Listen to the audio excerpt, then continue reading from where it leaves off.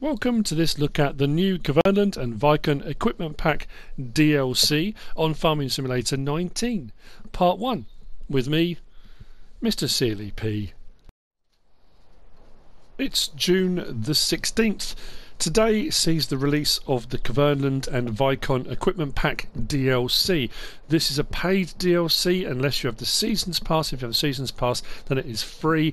As far as times around the world when this will be released, it tends to vary, and I personally didn't have any problems. I've got the Season Pass. I went straight onto the PlayStation Store, clicked on it, it said free, downloaded it. How easy you're going to find that, I don't know.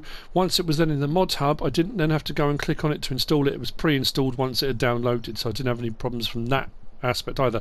Again, that's not to say you won't, but that's how I found it. Now I'm going to split this DLC review, and like I would do any mod review, I'm going to split this down into probably 3, maybe 4 parts.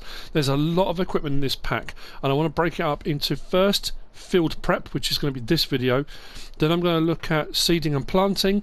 Then I'm going to look at probably all the mowing setup stuff and grass work, and then probably the baling, although to be fair, maybe baling and baler wrapping is what I'm going to try and do, or I might put the baler and baler wrapping all in with the mowing equipment, so it will only be in 3 parts. But that's the plan for this pack. As I often do with these things, a little bit of information just to throw into the mix here. There's quite a bit of stuff in this pack, as I already said. There's some really nice things that, whilst you might look and think, okay, well, we've got all this equipment already in game, there are some nice features, some surprises on some of the bits of equipment here, and I'm going to put this out there now. As far as I'm aware, it's $14.99. I think that's standard across the board. I think that's euros, pounds and dollars. Is it worth $14.99? That is a personal preference. It depends what you personally want to get out of it, what you think you'll get out of it.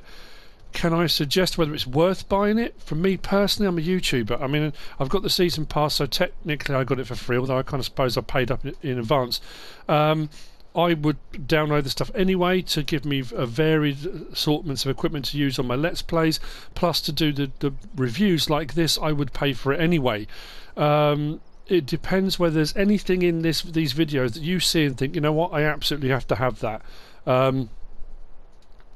Do I think it's a little bit expensive? I do, a little bit. That's my own personal preference, my own personal opinion and feeling, but it is what it is.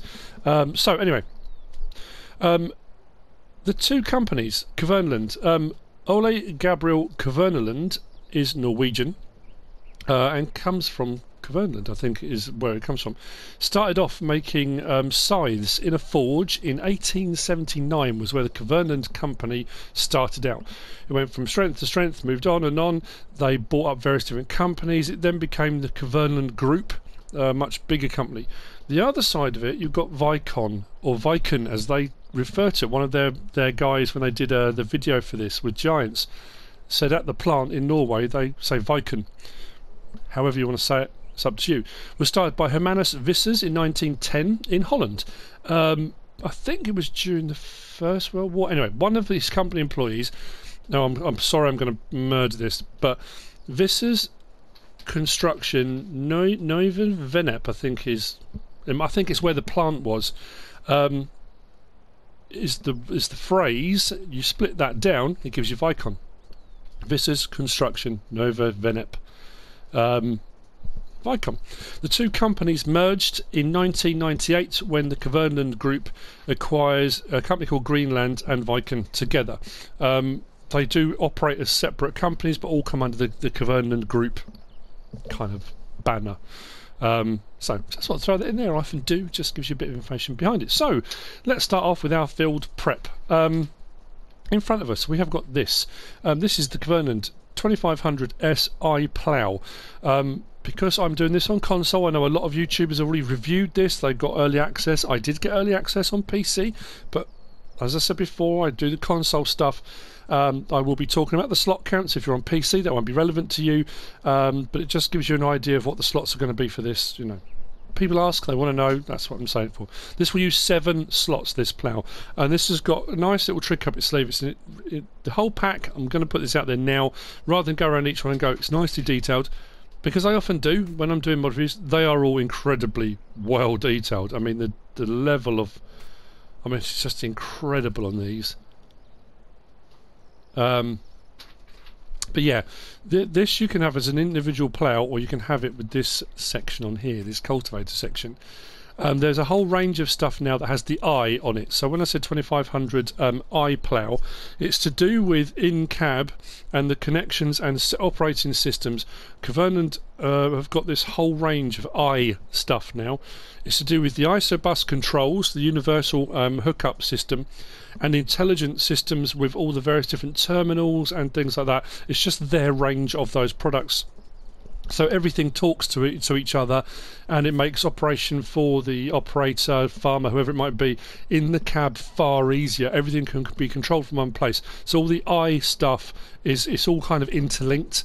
So you can put all the various different things in that range onto the tractor using the same terminals and equipment, and the whole thing all kind of links together.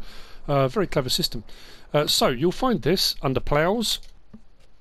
There we go, 2500S i-Plough, 36 grand to buy, 2.5 metre plough. It requires 165 horsepower to pull. Now you can have it standard as a plough, like so, or you can add the Packer mat for 8,000 on top, which takes up to 44 grand. There are no other options available. A lot of the stuff on here, there aren't many options available, if any. Some you've got the option to switch it over to Vicon or KVERNELAND, but we'll get onto those later on. I apologise for the chat at the start now. I know people say to me, don't have to apologise. There won't be all that chat at the start of parts 2 and 3, and because I've done all of that now. So what we're going to do, jump in and hook it up.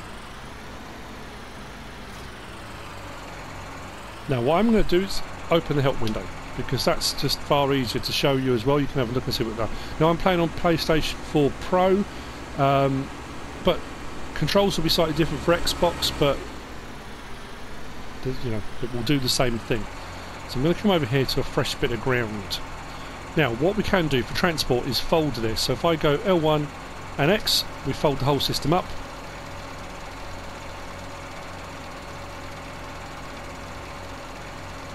That folds away, that drops down, and we are in transport mode, so we can get wherever we're going to go, no problem at all. Very lovely. So what we'll do is unfold the plough.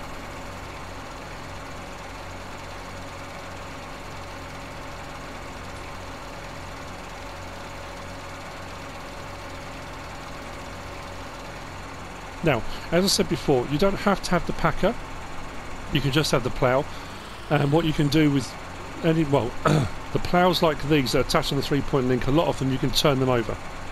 You go down the field one way with the leading edge of your plough, the first furrow being right up against the tractor. When you come back down the field, you flip it over and you come back down the other way. That's generally speaking how a moldboard plough works. Now with this, if you don't want to have the packer, you don't have to have it, but if you have got it but don't want to use it, we can deactivate the packer. So if I now do L1 and up on my D-pad, it puts the packer up and out the way. So what I can do now is just plough. If I want to allow create fields, L1 and triangle, I now drop this down and I plough. My leading edge of my plough is right up by the tractor, and off I go. Happy days and all that. When I get to the end of the field, I lift it up and I can turn the whole system over. So I turn plough, L1 and square. What I love is the whole packer thing, all the animation on it is incredible, it's so well done. And then it puts the packer away again, so that when I've turned round, I mean, to be fair, I would come down this way again, so it'd be this side I would be coming around, because then my leading edge of my plough is up against the furrow that I just did, where I finished off, and I carry on again. All very nice, operates like a normal plough. Fantastic. But what you can do with it, and again, the thing is, this is an immersion thing, because in game you can seed with a direct drill without the need to plough or cultivate. You can seed directly onto a ploughed field, you can seed directly onto a cultivated field. The preparation of a seed bed ploughing turns it all over, gets all the residue back under. A lot of people don't do that anymore. They don't do no till or very little till. And then cultivating on top of that levels out the seed bed ready for planting. Now obviously, or seeding, but obviously in game you don't have to do that. This is just one of those things that you can do to add that bit of realism to it. So what I'm going to do now is activate the packer. So I'm going to open that out. Now, I don't need it on the first pass, to be fair, so I could deactivate it now, but what I'll do is drop that down and we'll go along. Now as you can see, the packer is rolling next to me. On the first pass, so I probably shouldn't have activated on the first pass, there probably was not a point.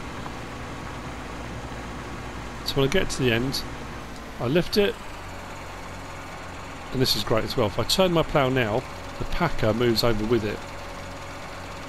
Like it did before, but it's still in its activated position, which I think is absolutely brilliant. And what I would do, I swung around completely the wrong way there. But so what happens now is, I go for my next pass. As I plough, I cultivate over the bit I just ploughed. So I drop that down,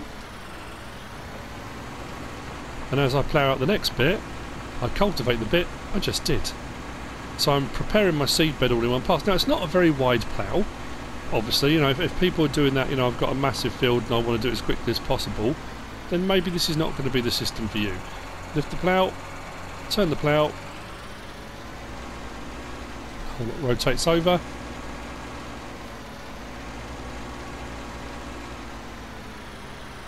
I'm down for my next pass, and away we go again. It's a cool feature. I think I'm bumping over some of the high bits here. The cultivating section does extend a little bit further than the outside edge of the packer, which is nice because it means as long as you're close enough in when you do your next bit of ploughing, you don't really miss anything, which makes life a little bit easier as well. But that's cool. I like that. That's really nice. The 2500S i-Plough from KVERNELAND. Will it let me unhook? It will. Oh, hang on. I need to turn it first. I need to limit to field so I don't do that again. Now I can pack it away, but to actually drop it off the back it has to be unfolded like so, and it has to be turned that direction. So okay, moving on to the next of our mods in part 1 is this, the KVERNELAND Enduro Pro 5000F Cultivator. I may well need a front weight for this. This is a 3-point link mounted 5-metre cultivator. This will use 6 slots. It cultivates the ground. Again, this, you know, as far as the cultivator goes, it doesn't do anything different to any other cultivator. It's just the KVERNELAND version with their design and part of the pack. You know, it does it in a 5-metre kind of way.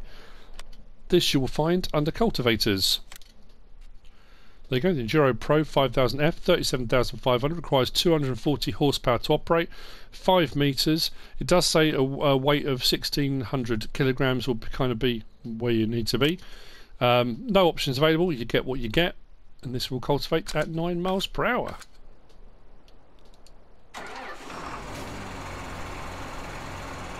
This tractor's fairly heavy. On a smaller tractor you're going to need something on there. So we open it up. As you would expect, nice smooth animation, all locks into place, drop it down, and away we go. So the front we've got our coulters, chisels, there's various different ways they're referred to, which do your initial seed bed prep. Then you've got your wheels and you've got a packer roller on the back, so your wheels, your kind of discs, for breaking up clumps and things and getting it all nicely levelled, and then your packer roller at the back does its job. And it cultivates at 5 metres. At 6 slots, it's not too horrendous on the slot count. It may well be that KVERNELAND is the company that you prefer, and that's why you'll be wanting one of these. Like I say, it doesn't do anything different to any other cultivator, but it's the sort of the newer equipment in their ranges that's out. Very nice indeed. Which moves on to the next of the cultivators in the seed bed preparation, and it's this one here. This is the KVERNELAND Turbo 8000T. This will use 11 slots. I'll leave the engine running now. Again, nicely detailed. This is just a larger version of that. Has the same sections, as you can see, with the packer rollers at the back, double road packer rollers on this for breaking up larger clumps and all that kind of thing. That's exactly what it should do. This you will also find under cultivators. It was right next to the other one. You probably saw it a minute ago. There you go, 79,950. This is a 7.7 metre. This will require 400 horsepower to pull, so it requires a fair old bit. There are no options available. You get what you get. I think this has got 435, has it, this one? I hope so. So I say, much bigger version. Double sets of hydraulics to lift that whole rig up.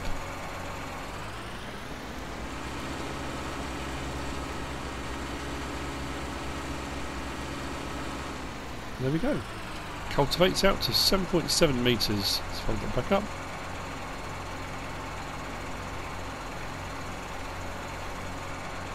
And disconnect. Right, moving on to the next piece of equipment we're going to look at. This is cool. This is the first of my kind of, not my, I didn't make it, but the surprise packages here. This was another one you look at and go, okay, we have already got these. I know we've already got these, but this is why I like this. This is the KVERNELAND Exacta TLX GEOSPREAD. This will use 10 slots. This is a rear-mounted fertilizer spreader. So this will do your white fertilizer pellets, and it will spread them. Wonderful, I hear you say. We do have quite a lot of those. We do. But if you look up on the top left-hand corner at the help menu, we've got turn on fertilizer spreader, open cover, which we can do, like so, when we load or unload it.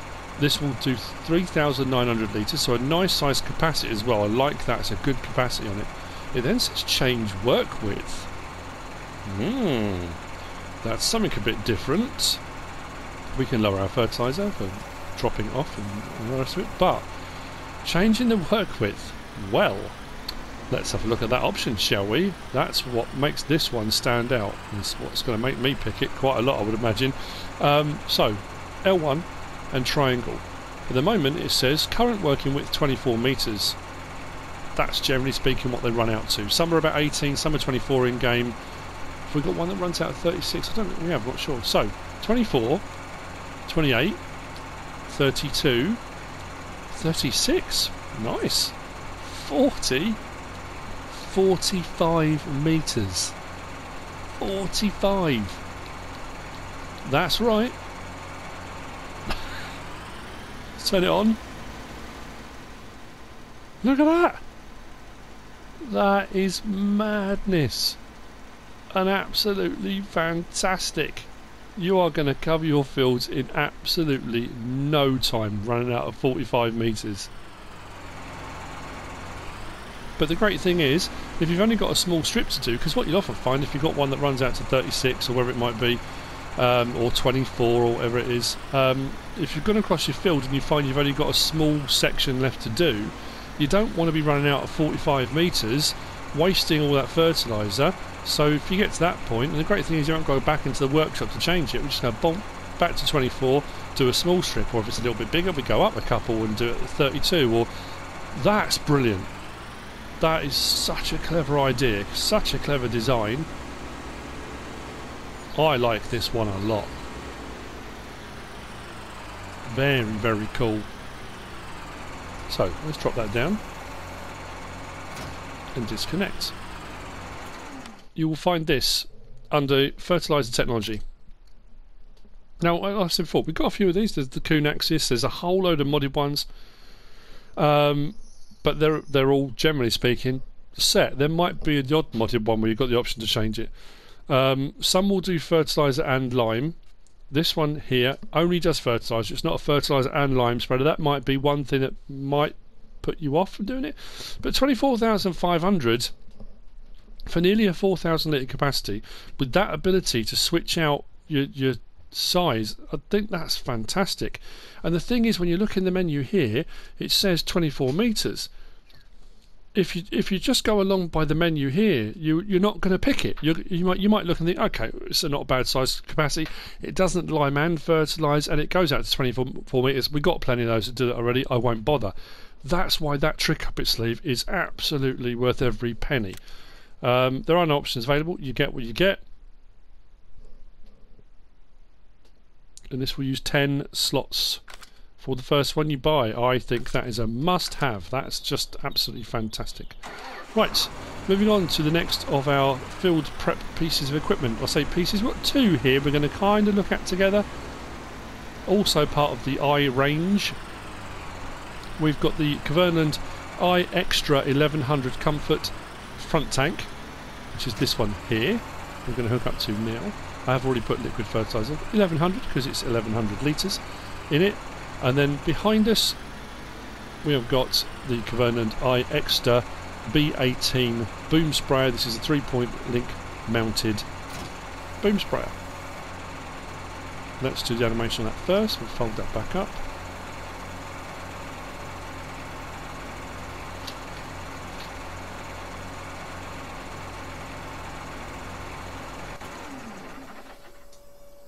Now, a couple of things about this, again, that I really like. The lights on the front of this are great, and that's nothing new. We've got quite a few front-mounted tanks now that have got lights, but these lights are bright and powerful, because obviously as soon as you put one of these on the front, you're blocking the lights on your tractor. Absolutely fantastic. Nice touch on that. Nicely designed, ergonomic, and all the rest of it. Very cool indeed. But here's the other cool thing. This is something we got on FS19 when it came out, was certain seeder combinations that when you hooked up the seeder front tank to the seeder at the rear, you would get the pipework that would run across. That's no exception to this pack, but sprayers are a whole different ball game. And if you put your sprayer on the front and that on the back, there's always been that kind of, okay, fine, how does it move, like through another dimensional? Well, this is so cool. Let's see if I can get down to it. Oh. No, not that one. Underneath here, on this pack, we've got tubes, pipes that run underneath the tractor that hook this together. It's a small thing, it's a little feature, but they run right underneath there and then come out the back. Let's get a light on here. See them under there? So cool. Like I say, it's a small thing, simple things and that kind of thing, but I think that's a brilliant feature. That's so cool. Just a nice, another one of those additional things to put in. It probably didn't have to be put in, like a lot of things, but it is. So we're going to look at these together. So that's the front tank, and then we've got the rear iXter B18 sprayer. These will do fertilizer or herbicide. They are a spraying system. So you can do either of those. If you are running weeds, you can do that. So you'll find these under crop protection, kind of still part of the field prep if you're going to be spraying or anything before you put stuff in the ground, but it's all part of the field, looking after your field, so that's why I've put it in this video. We're no stranger to front and rear tank setups and situations. That's nothing new, but this is the new version of it. So we've got the iXtra 1100 Comfort front tank. That's 19 slots, which is fairly high. And the iXtra B18 is 23 slots. I think because the pipe hookup and that kind of thing is probably why it's a little bit higher. Yeah, it does seem fairly high. There are no options available. You get what you get. And it will do, like I said, it will do fertilizer and herbicide, not obviously at the same time. Or I say fertilizer or herbicide, whichever. And then the iXter B18 1,800 litre tank. Now, this one we do have some options on. We can start at 18 metres. So if you're starting out on your farm, you haven't got big equipment, big staff, big fields, whatever it might be, you can buy that. Because again, why buy a massive boom if you don't need a massive boom? But the great thing with this is you can then extend it out 24 metres, 28 metres, and then back to 18. So you've got three different options on the boom size there, which is quite nice. I think I went with the 28, didn't I? Yeah, probably the 28. Sounds like the sort of thing I'd do. 41 grand if you go for the 28 metre, 35 grand for the 24 metre, 26,500 for the 18 metre. So, I mean, it does what you'd expect it to do. problem is I've covered most of the field already, but we'll still show it opening and closing and whatnot.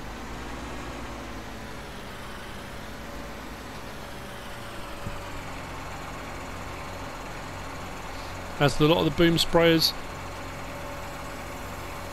once opened, we do have the option to L1 and right stick, we can raise and lower the boom. So depending on what crop you're going over, you want to add that little bit of extra realism to it, you will add that in. What we've also got is the lights, like I said, in the front, the lights on there are really nice. Gives a nice bit of illumination in the front. Some of them are kind of there, not for show, but they're not quite as bright, I don't think personally, as those ones. That's my own personal feeling on the matter.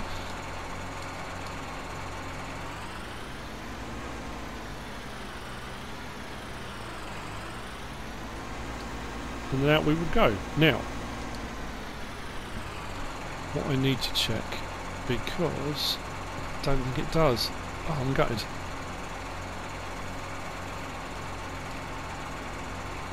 Is I'm pretty sure in the real world, because I had a look online at this, I was really hoping that was going to be in here. When I've clicked this on earlier and set it all up ready to go, I forgot to check, and now I'm checking and it's not. In the real world, with these, you can actually have one boom out and one boom in, so you can fold one boom away. So if you're running along the edge of a field, on the track or something like that, you don't have to have both booms extended. I was hoping that was going to be the case, but there's not another option for boom control other than the up and down. Oh well, is what it is. We can raise and lower the whole situation, so for dropping it off and that kind of thing. But there you go, so that will spray out from 18 to 28 metres. Like I say, I do like the pipe work underneath, that's really cool. Generally speaking, the front tanks and rear tanks are interchangeable, so if you've got a front tank from another system, they will work, of course they will, but you won't necessarily get the pipe hookup that you get on this one. So there we go, that's those two. Moving on to the last of our, like I say, kind of field prep, field maintenance, however you want to look at it, is this, and this is the trailed sprayer, the KVERNELAND iXtrack T4.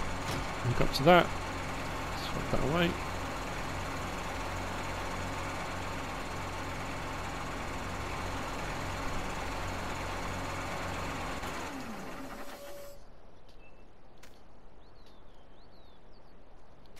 Very cool, nice ergonomic design. Again, this is not new. We've got this in game already. We've got various different ones, and there are modded versions of these as well.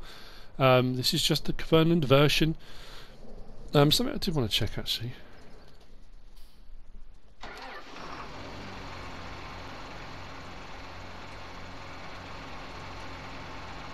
That's right. What I didn't want to do was miss there being, I thought maybe some of those, if you hook them up, you might get an extra screen or something comes up in cab that I wasn't expecting to, because it's the I range. Maybe they've done something like that as well, but I don't think they have. I just thought better have a look just in case. So this is where you'll find under crop protection. So like I say, we've got the navigator, we've got the Metris. There's a few of these trail ones. That's I'm just thinking, what's capacity is that? 6,000, 4,380. This one is a 4,600 litre tank. This will use 26 slots. It will do herbicide or liquid fertilizer. Again, we've got options on this, which I like the fact you've got a 4,600 litre tank. If you couple that with the front tank as well, which you can do if you want to, you're going to extend your range. But you can also have this 18 metres, you can have it 24 metres, 28 metres, 32 metres, 36 metres and 40 metres. That's pretty cool. I'm pretty sure a lot of the other ones only go up to 36. So that's a nice addition to have as well. And the ability to go up through all of those different ranges and sizes. We also have the option to have narrow tyres. If you are going on doing spray and you've got crop protection on and you're doing weed killing or you're doing fertilising after the crop's grown, you can have narrows on, and then we've got standards if you want to go down that route too. So very nice indeed. What we do have with a lot of these, we've got rear steer, so that rear axle does turn, which aids in turning circles, stops you dragging tyres around and scrubbing them and that kind of thing. But with the other one, I think I went, did I go with the 40 on this? I might have done. It's a huge boom. It's absolutely massive. But again, pretty cool if you're going to be doing big fields.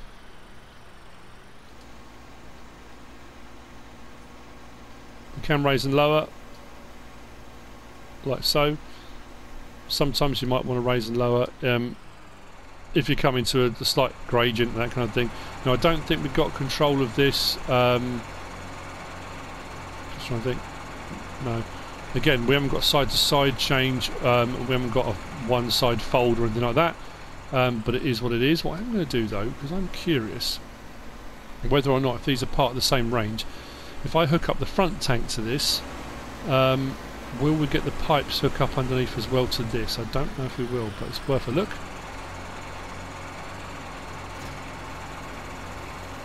We don't. So the pipes only attach when you do the front tank with the smaller B18 sprayer. But it's worth a look. But that does, like I say now, that does increase the capacity out now, although I've used a little bit, but 5,663. So you're looking at probably 5,700 litres combined, which is a nice amount of spray to have in there, especially if you're running out to 40 metres. But there you go. So that's part one. That's field prep. In part two, we're going to be having a look at seeders and planters. So that's coming up next. I hope you join me for the next part. We'll have a look at that and see if we've got any surprises and cool stuff to be looking at. I know we do have a range of them going up in sizes as well, so it's not all just one set size. We've got a few different sizes coming up. But there you go. I hope you found this useful and informative in some way, shape or form. If you have, give us a like. If you don't subscribe yet, please do. If you want to leave a comment, feel free. And if you want to share this video, then please be my guest. Whatever you should choose to do. Thanks for watching.